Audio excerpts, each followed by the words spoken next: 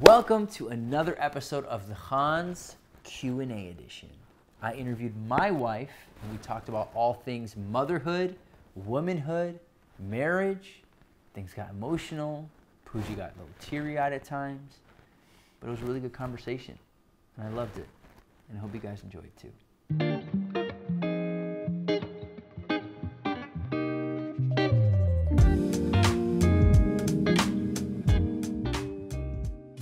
So obviously, you as a mom, you have been diving all in to being a wonderful mom.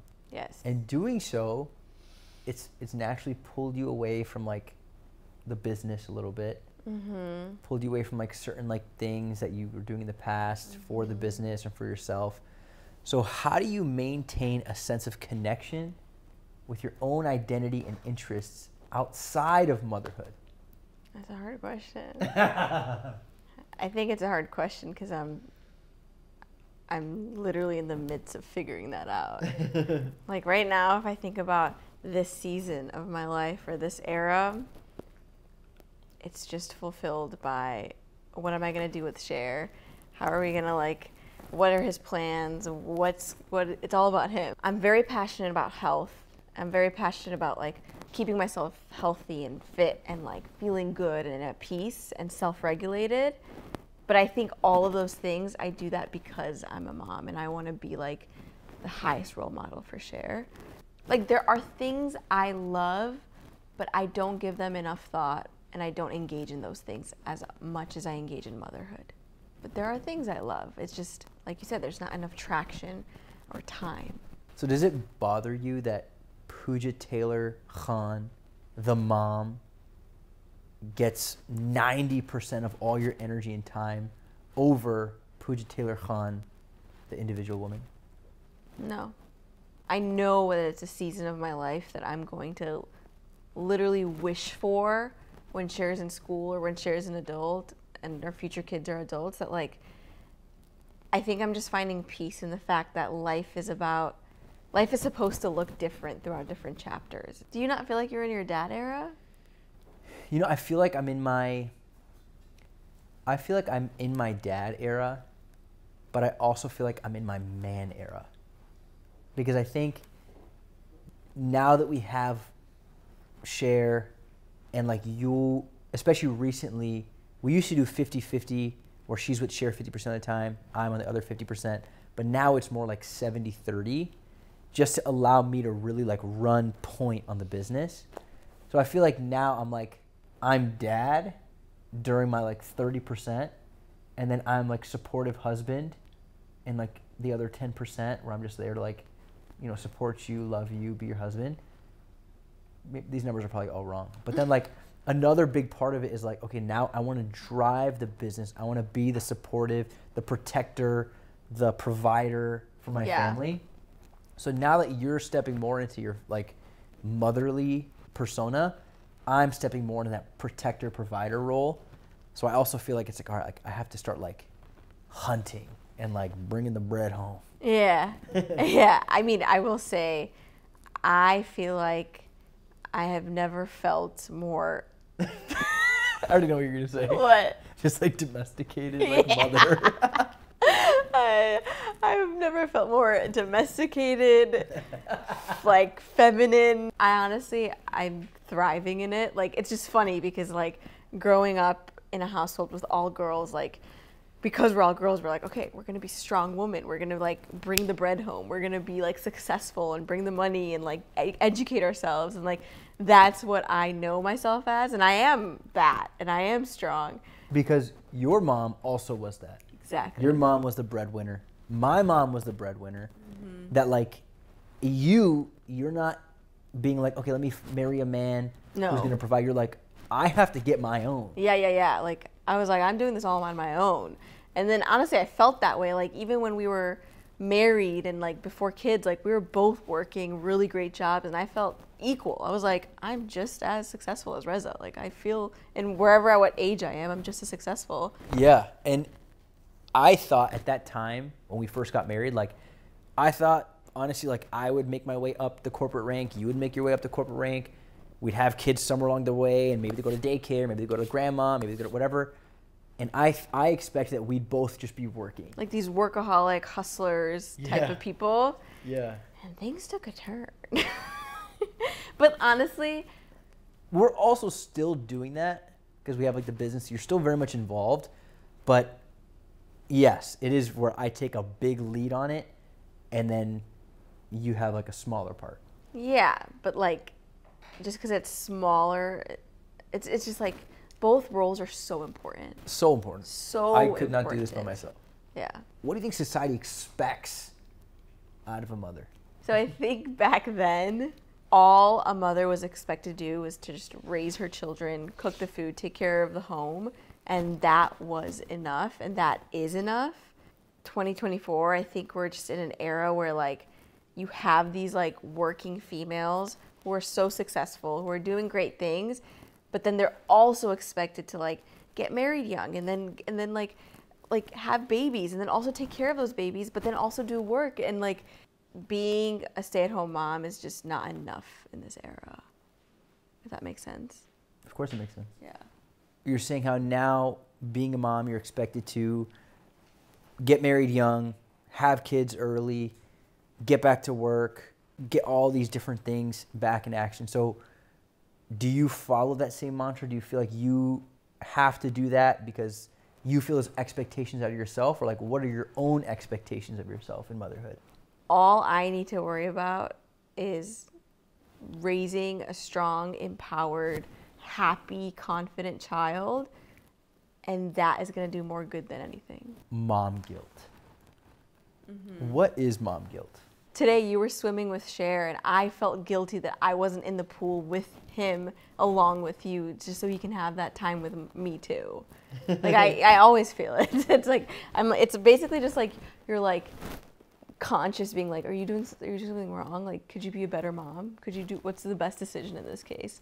And you're only thinking what for them, but you're not thinking for yourself. You can't like fully shake it off. You kind of just have to like rationalize in your head like, no, like you're doing this for yourself and that's going to be better for the entire family. But it's always there. Do you feel dad guilt? I don't think so. I think when I look at my role as father, it's to be super loving, but it's also to lead my son. So even in my absence, like I still feel like I'm almost giving Cher the opportunity to like to grow, or the opportunity to be with his mom, or the opportunity, even if it's like without both of us, it's like, okay, this is Cher's opportunity to like be tough and learn a situation, like to be without his parents for a little bit. Like I'm always looking at these. So even if I'm not with him or whatever it is, I'm like, he's gonna become stronger from this. Wow, what a guilty-free way of looking at life.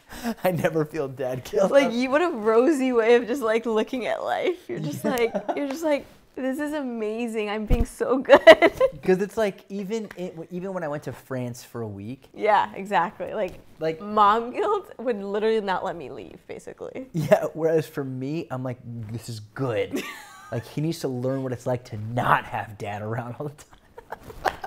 Would you feel dad guilt if you had a daughter?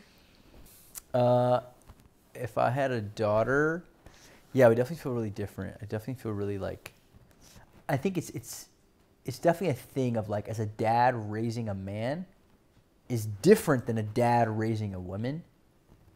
And I don't know actually. Like I actually have no idea how I'm going to be when I have a daughter. Like sometimes I always say like, I'm going to be so soft. I'm going to like spoil her. Like I don't think I'm actually going to do that. I'm going to look at that girl and like, I want her to be raised with like the right values. And like, I want her to also become like her own version of a leader. But I don't know. I have no idea. I feel like you don't know what it's like to be a girl dad until you become a girl dad. Right now I'm a boy dad. I know. That's so nice you don't feel dad guilt. So how do you deal with mom guilt? Do you just shame yourself? And because I always hear this term on social media and you always talk about it and our friends always talk about it, but like, how do you deal with it? If it's really paining me, the number one thing I do is talk to you about it. I just talk about it. I get sad. Not like, I don't specifically say mom guilt, but I'll tell you my feelings about things. And I feel like you just help me like rationalize in my head how like, no, like you should get a good workout and you should do these things. We don't actually talk about, like I don't actually say like I'm having mom guilt. No, but we were talking about going on a trip. And I was like, okay, maybe we'll like, leave Cher with like one of the grandparents and we'll take like a little 3-night, 4-night trip. And you said how like you felt too much mom guilt or like you could not get yourself to do that. Yeah. I guess I deal with mom guilt by not putting myself first. Yeah, she's like, okay, I feel this mom guilt. Let me just put myself second. Yeah, like I don't want to go on that vacation just us two yet until they're in school. I'll just wait. Like, or they can come with us, or Cher can come with us. Like that's how you deal with it.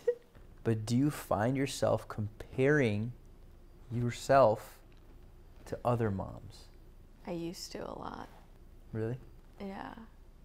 I definitely used to. Like to the point where I would be observing how moms would talk to their children, like whether they were using like cutesy language or whether they were being like talking to them like an adult. Like I was like, should I be more like that or should I be more like this? And then I was like testing it out with Cher. Like I remember I was just like, I don't know how to properly parent. Oh.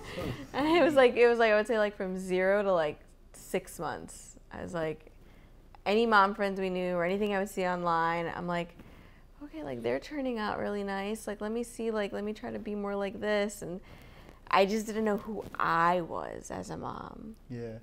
Like now I don't feel that way at all. Mm-hmm. Like 0% of me looks at, like I'll observe what moms are doing and see, and I'm like, oh, like nice, but like I'm so confident in how I approach my relationship with Cher that I don't feel that way, but I used to. I really wonder 10 years from Puja who she is as a mom and how she's looking at me today. Because I feel like I'm in such a building phase. It's like not even funny. I'm almost like rebirthed as a person ever since becoming a mom. And it's like I'm literally like in my kid phase right now of like, okay, who am I turning into? Like I knew exactly who I was before being a mom. I knew exactly who I was to the T. So confident in that version of myself. And then I rebirthed. I know, and it's like you're going through like almost like at Cher's age, and now you're kind of feeling like, okay, so who am I now? Like, where do I go now? You're almost going through the whole growing process again. Yeah. To find your path and find your interests and your passions. And all that stuff. And I'm so conscious that I'm leading myself down an array of paths. So I'm like, which path am I going to take? Who am I going to become? Like, I know. Like, who am I? I don't know. I don't know if every mom feels this or every woman feels this, but I definitely feel this. What does like a mom in her prime look like? Like what does success look like the ultimate version of a mom look like? I saw this quote. I keep seeing these quotes of like, if you just dream big enough and like don't worry about the limitations and the self-limiting beliefs, you're gonna get there. And I keep seeing that and I keep believing it. But when I put my own situation to it, what is my dream? Like I don't really know what I am dreaming for. Sounds kind of crazy. Like I'm like, do I really want to? I want to travel a lot. Yes. Do I want to like work and become like a big influencer and work with like these big time brands in a cooler capacity? Yes. Do I want to just be so involved as a mom and when Cher's in school and all these things? Yes. Which one do I want? Do I want all of it? So I'm like, I keep seeing these things like on Instagram where it's like, just dream as big as you can and you'll get there. I'm like, what do I dream? What do I dream about? I don't know. Like I don't know if I told you that, but that's how I keep thinking about it. Like, what do I want? It's so interesting. It's so interesting because before you were a mom, you would always like, you were the one talking the most. You're like, I just want to be an influencer and I just want to do all these things and like work with these cool brands and get all these followers. Like you were talking about that before you had any followers. You were the only one talking about that, and no one else would talk about that. And you just kept talking about it. And then we started going into it, and you were just like, in it. And then you became a mom, and it's like, you're obviously in it, and you love telling stories, and you're still doing it so well. At this point, do you think that like is like, oh yes, or is it kind of like, yeah, I mean, it'd be cool? The work we do brings me so much joy, and like when I can challenge myself in different capacities, it brings me fulfillment for sure, and I love it. I think the most important work you can do is to raise your kids. Everything else seems very fun and exciting, but just a little bit smaller than that. I get that. It almost feels like so like, it's like, why am I going to chase like what? Fame? What am I going to chase? Money? What am I going to chase? Like these like little things when I can be like giving my child the world. Yeah, and you can do both. You can do both, and I think we're going to do both. Doing both. We are doing those both, and we are doing both. I feel like I almost feel mom guilt talking about these things that I want. And so I can't even like clearly talk about it because I'm like, yes, I want to do all that, but like, I'm doing this first. I got to raise my kids first. Yeah, that's first. Yeah. I almost feel like it's like funny. It's like sounds like I'm like sacrificing so much of myself, but it's not sacrifice. It's more of just like right now I'm in service of my child. You're like doing your motherly duties. Yeah. Right now, this is like an era of service, and it's supposed to, I think it's like the most human work we do is we get together with our partner, like we nurture our own relationship, we fall in love, and we build something together, and then we raise a child together, and they know more than we ever knew, and they carry that torch on. So I don't know, it just feels so like the basics, you know? You've talked so much about being like the best mom, having mom guilt, and like pouring your whole heart and soul in this season for your kids, and balancing that with giving back to yourself. In your mind, and this is not some kind of selfish question, I'm just curious, where do I come into play in the equation? So I think of two things. The way I look at it is I am here to fill Cher's cup, and you are here to fill Cher's cup. He's like our little project. Yes, he's our project. Little school project. Exactly. So like that's my responsibility and that's your responsibility in our own different ways. But you are here to fill my cup. Oh, sure. And I'm here to fill yours. Like I do fully depend on you, whether it's consciously or subconsciously, of if I'm going to have a happy and a good day, if I'm going to feel good about myself. Because every morning that I wake up and like we start our day, like that stride of like how we're talking to each other, how we like greet each other in the morning. If I come back from the gym, like what's the first thing you say to me? Like that all affects me. Sets the tone. That sets the tone for the entire day. And if it's like everything but looking into each other's eyes and saying good morning and just like really like noticing each other, you're going downhill. I'm going downhill. And honestly, like sometimes I don't realize this consciously. So it's like almost happens like later in the day where I feel sad and I'm like, what is it? And then I've had time to like reflect. It's like, oh, Reza and I didn't really get our moment or our time together. You're my teammate. We're like a partnership in how we're gonna conquer the business and share and life. I love that. Do you ever think the same way, like, how can I be the best mom ever? Do you ever think like, how can I be the best wife ever today? That's a really good question. Honestly, I don't think about it as much as I should.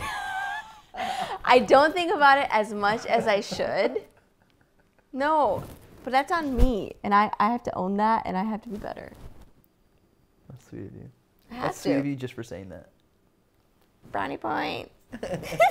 No, I've actually recently thought about this. I'm like, what are the little things that like is just gonna like make him just so happy? Because it just takes those little things. It doesn't take anything big. I'm like, gosh. Oh, it's such little things. Literally, if you just come up to me and just hug me and kiss me on the cheek, I'm in cloud 9, dog. Yeah, I know. Like, it's so little. And maybe it's a problem that it's so little. It's like, just give me anything. Just show me a little something. I do A though. little bit of affection, please. Okay, listen. This is what happens. I do these things. I give affection, but you're like on your phone or you're in the zone that you don't even realize I'm hugging you, or you don't even realize I just gave you a kiss. Like you literally don't even realize it. Like it's like it never happened. That's literally how I feel. So that's why I'm like, okay, it doesn't affect him, so I'm just not gonna do this anymore. She's like, wasting my time. Come here, Cher. Let me be the best mom ever to you, because being the best wife ever clearly has no ROI. I will say, I do think about ways I can, like, make your day. Really? I do. And I do them. Like what? And I make your day. Like what? Like making the bed. Love that. Like, I'm conscious of the fact that... It's actually, ever since you started making the bed, I've been having better days, I swear. If you follow my IG story, I've been saying this. Now that right there was ROI. Making the bed, cleaning the house, washing the dishes. Literally, anytime I do these service-based things, she always says that, like, her love language is not acts of service. That's a bunch of BS. Every woman will tell you their love language is quality time, physical touch. I don't care about gifts. I don't care about acts of service. BS. They love acts of service. Men, get in the kitchen. Wash those dang dishes. What are you most excited about in our journey as a family? How about you answer that question? Like, sometimes my thoughts just go everywhere. I think I'm most excited to enter into, like, our bigger kid era with Cher. I'm excited to have more of, like, a pack with, like, say 2 kids, 3 kids, 4 kids. I'm excited to, like, spread all the goodness that we share together, that we've shared with Cher, and to continue to do that with the other kids, and kind of, like, really start to see our way of life spread to them and see them kind of pick it up and, like, and continue it. And see where it takes them. Yeah. Like, I think we've learned a lot in this stage of life, and I'm excited for them to do that in the very beginning of their lives. Yeah. I'm excited to just continue to grow with you and, like, just have more amazing experiences as a family with you, grow in our relationship. I think we've gone through, like, a good amount of, like, learnings and, like, you know, bickering and fights and different things that, like, I really do think we're on the other side of, like, a bunch of, like, little fights that, like, in the future, I'm excited to see how we continue to grow and just, like, be so smooth in our marriage where it's just, like, we're just, like, dancing. Yeah, like, the way I see it when you're talking is, like, I feel like we are navigating 2 different relationships. Our family relationship and then our relationship. Mm-hmm. And just to see how we nurture that, both of those things over time. Mm-hmm. We're going to be just so wise, hopefully. What's the saddest thing about being a mom? I think when you open your heart to loving something or someone, it just, you become even more vulnerable because now you're letting control go to someone else. Me deciding to love you has made me so vulnerable to whatever happens. And now adding another person to that. Not just another person, but your child. My child. Whenever you open your heart to love, you're also opening your heart to the possibility of it being broken. Mm-hmm. And the more you have kids, like, that just happens more and more. And you feel so out of control. When I became a dad, it didn't feel like a rebirth. It felt like added responsibility. It felt like almost I awokened. Mm-hmm. Like the beast inside of me, like the provider, the protector inside of me, it's just like, I've awokened. It's time to lead my family. It's time to guide my child and my future children. It's time to, you know, support my wife and play all the roles and be that and conquer. Mm-hmm. Whereas for you, like, it was a massive rebirth because you went from being in, like, your masculine energy to being like, I'm going to go in the business world and I'm going to go do this and I'm going to go conquer this and I'm going to go do all these things, to now all of a sudden slowing down and becoming a mom and really feeling that tender, compassionate side, and then kind of like pausing and seeing, okay, what's pulling me Yeah. Like, is content pulling me deeply, deeply? Do I want to maybe like do something else, or what's going on? And like for you, it's almost like a point of a pause and a reassessment. Yeah. And for me, it's just like, time to go. Yeah. So I'm just going. I think it's a really good way to put it. Being with Cher and doing things with him, doing things for him brings me so much fulfillment. But then, like, I don't want to be pulled away from, like, the work that you're so focused in on. I don't want to be pulled away from other experiences that don't have to do with Cher. Like, those things still bring me joy and happiness and a sense of, like fire for life. And I love those things. It's just, like, I want both. And I think it's just hard because, like, being a mom takes up so much mind space and time that I don't water those plants enough of these other things happening in my life, where I would if I had the time, but I just don't have the time or the mind space to build enough momentum. 'Cause Yeah. you can do it, but it's like, I want to do it like consistently, day after day, and like get something going and be in the zone. and like let an idea build to this, to build to this, build to this. Like that happened before being a mom. That happened so many times in different ways. And now I'm like, before having kids, like I wanted the idea of like doing photo shoots turn into like collaboration, turn into like going to this event and dressing up this. Like I built things, right? Like going, and that's why I keep saying I know it's a season, that I'll have the time, and I'm just hoping the mind space will clear up for me when like our kids are older.